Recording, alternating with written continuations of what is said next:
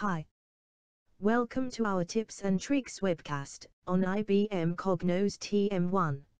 Today's chapter: How to feed data from small to large cube. A multinational company is using TM1 to monitor their performance. As the TM1 solution is common across the globe, the cubes have redundant elements across dimensions. Here, the solution captures common cost of production in single cube. The dimension in the cube are versions, subsidiaries, months, cost GLs, and measures. In this cube you can easily notice that each subsidiary have cost for very less numbers of cost GLs. After suppress 0, you can find only 20% cost GLs have values. Now the company is manufacturing multiple products. The common cost needs to be allocated product-wise. In product-wise cost cube, all other dimensions remain same, except product's dimension, which means the cost of production has to be allocated to products based on production. Also have a look on the subsidiary-wise production view, which is actually a slice of the product-wise cost cube. Now let's write a rule to allocate cost of production. We also have to write comments in rule file to have better maintainability of solution. With this rule, the cost of each GL will spread based on production. First, let's disable skip check and check if the rule is working fine. Both the views are being kept side by side to showcase pre and post allocated cost of production. The GL-wise cost is getting perfectly allocated for each subsidiary. Now let's again enable skip checks and write feeders. Conventionally, the allocated cost can be fed by either production or cost. Let's try both the methods. Method 1. Fed allocated cost from production. In this scenario, production will fed the total cost of production. The TM1 rule scripts in this scenario will look like this. Method 2. Fed allocated cost from cost of production.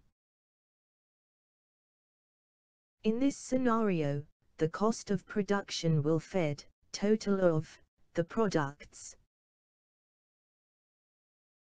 As per this method, the feeder has to be written in cost of production cube. Now, let's get a little visibility on back-end mechanism. And each version layer of the cost of production cube have approximately 1800 leaf level cells, out of which only 540 cells have data, which means the cube is 71% sparse. On another side, the subsidiary production view has approximately 1600 leaf level cells, out of which only 291 cells have data, which is resulting in 82% sparsity. And finally, the product-wise cost view has approximately 41,000 leaf cells. Also, this particular view doesn't has any input values. So now see, by using method 1, subsidiary production is feeding approximately 7500 cells, a roughly feeding of around 19% cells of the view. And by using method 2, cost of production is feeding approximately 12,000 cells. A feeding of around 29% cells. If we compare both the methods side by side, both production and cost are feeding allocated cost cube. But when we checked the actual non-zero cells in allocated cost cube, we found that only 6% cells have values. It means system is feeding 3 times more cells using method 1 and 5 times more cells using method 2. In summary, system is overfeeding allocated cost cube in both the scenario, which may drastically downgrade the performance. Let's understand how we can optimize feeding using conditional feeders. Same time we also have to ensure a balance between performance optimization and solution maintenance. In this scenario, let's see our recommendation to optimize performance. As we mentioned earlier, due to the dimensional structure, system has redundant elements across dimensions. Here each subsidiary is producing a particular set of products only. It gives us an opportunity to optimize performance by feeding products, which is specific to individual subsidiary only.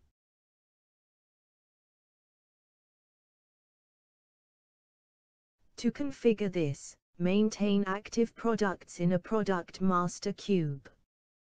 This cube can be controlled by System Data Administrator. And then create a turbo integrator process to automatically update the subsidiary-wise product subtotals. This TIE will append the subtotals in existing products dimension.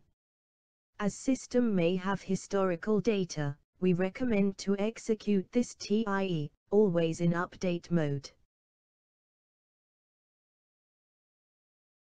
After executing TIE, the product dimension will have subtotal prefix with FE. Now let's modify the feeder written in cost of production rule file using method 2. Here instead of feeding total product, instruct system to feed products conditionally. Just recollect the method 2 mechanism and see how the feeding gets optimized here.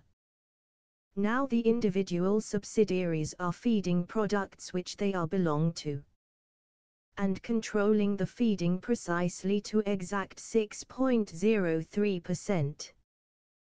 Thanks for watching our tips and tricks webcast. We believe you found it interesting and gained value out of this.